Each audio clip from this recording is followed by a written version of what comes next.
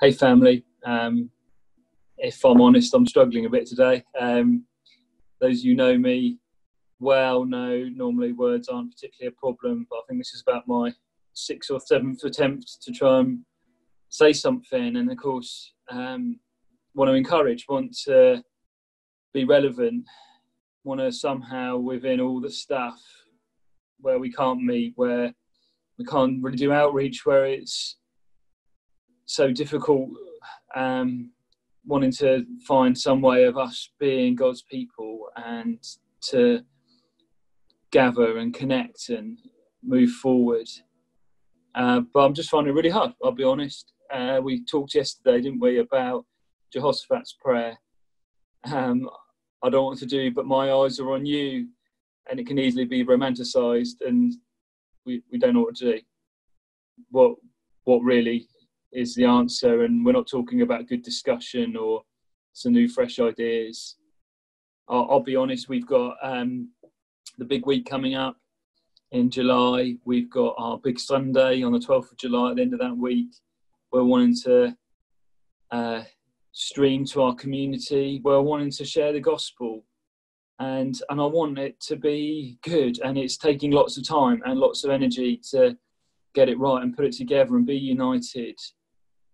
And yet we've never seen the thing. Well, I've never seen the thing in this country that I long for that to be, long for that to see. I don't know what to do. In the Psalms, and often turn to those. You may find the same when you are finding things a bit difficult, a bit hard. I love the brutal honesty we find there. But there in Psalm 42 verse 6, it says, my soul is downcast within me, therefore I will remember you. And if you're feeling downcast, and I'm feeling a bit downcast, we've got to remember what he's done in our hearts. Remember what he's done in others' hearts. Remember the good, remember the glory.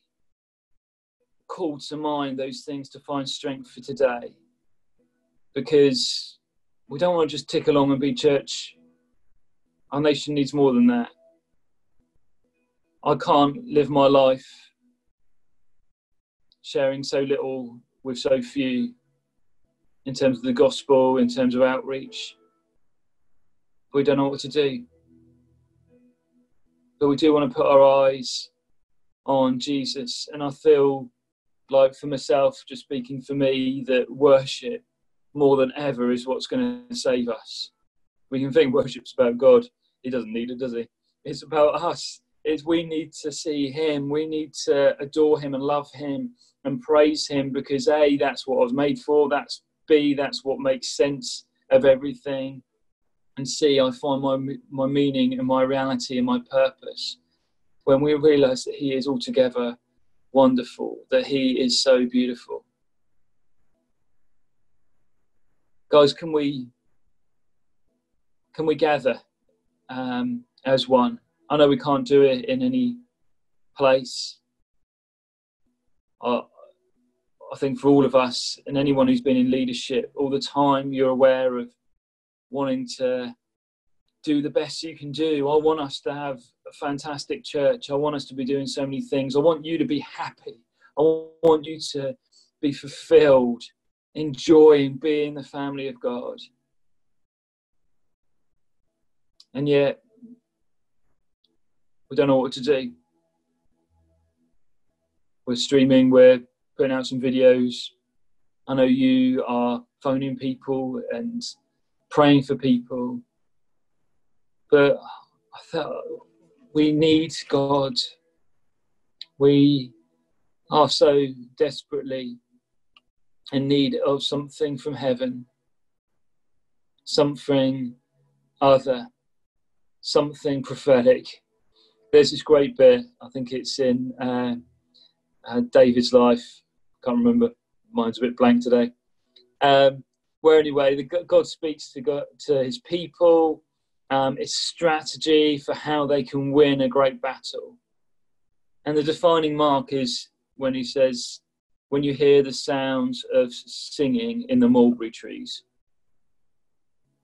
Yeah. So when you hear that, that's when you know it's time to attack.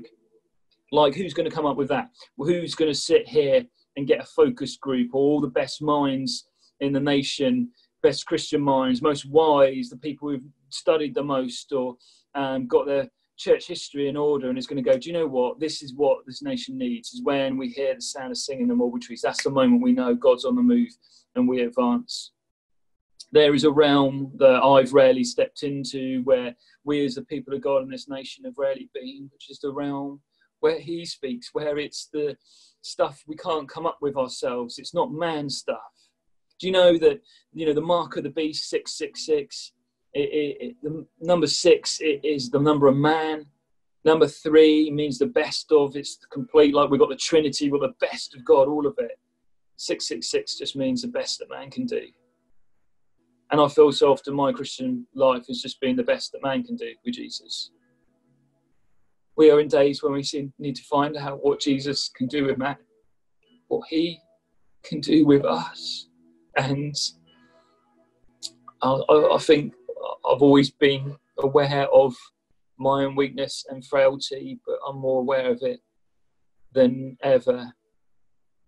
I'm aware that we're not doing what God has called us to do. I'm aware that we're not living in what he longs for us to live in. And more than that, I'm aware that I'm not living in his dream. He loves everybody. I love my kids to bits. I've been really frustrated for my son Ethan. He's had a bit of a run of bad luck. His bike broke, which meant he rode his old bike, which meant and unfortunately crashed, and he's splintered his thumb here, and so he's in a cast. And then because of that, he's not been able to learn to drive. He's not. There's a job he went for and didn't get it because he couldn't start. And then his computer broke last week. And I hate it. I want all that on me. I don't want anything. It's only stuff, isn't it? It's not terrible. Not the end of the world. But I don't want any of that for my son because I love him. And if every person out there, if God feels like that for every one of them, we can't just let them go. We can't not speak out. And most of us would say we don't know how to. Most of us would be in a place where being a witness is something we've maybe tried and failed at or thought it was someone else. It's his world and it's his children. So, don't know what I'm saying. There's today's videocast.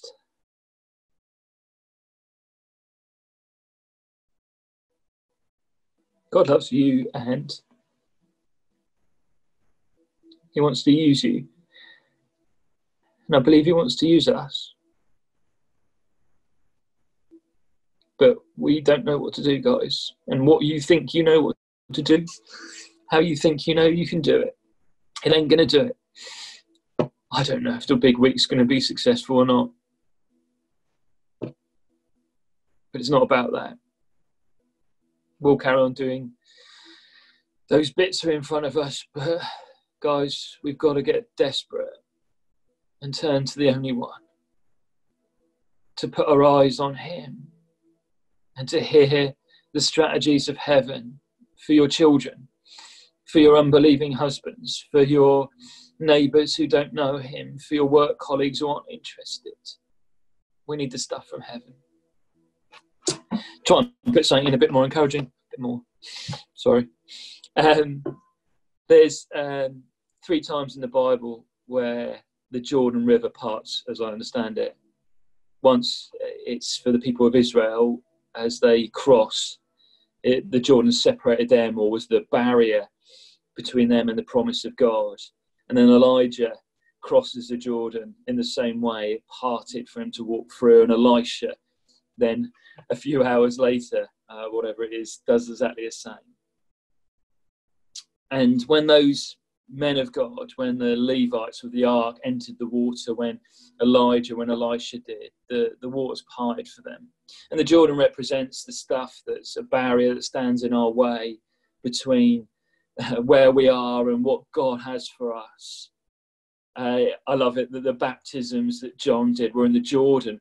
This baptism represents us crossing over the Jordan River, which represented moving from one place to another. And there's lots of barriers ahead, and there's lots of barriers now in your path personally, for us in the nation, for us as church. But when Jesus entered the waters, heaven was opened. When Jesus entered, the barrier didn't open or close. The Jordan stayed the same, but the heavens were opened and the Spirit of God came down on him. I think there's something in that. I think there's something other that we have to see. I don't think we're talking about merely getting through some stuff or over some stuff or around some stuff, but we need Jesus to step into this place and for the heavens to be open. I'm just going to pray and then I'll be quiet. Taking up enough of your time, probably. Step into our lives, Jesus. Step into the Jordan River of our lives. For everyone today who faces financial fear, step into the river. For everyone who faces depression or mental health issues, step into the river. For everyone who has partners or friends, family who don't know Christ, step into the river. Lord, you step into the river of our lives. And Lord, we look to you, Lord, not for merely the problems to pass or for ways through the difficult times, but Lord, we're looking at this time for you to open up the heavens, for something other, for the Spirit of God to come down upon us. Jesus, step into our Jordan's river. Amen. Love you guys. Speak soon.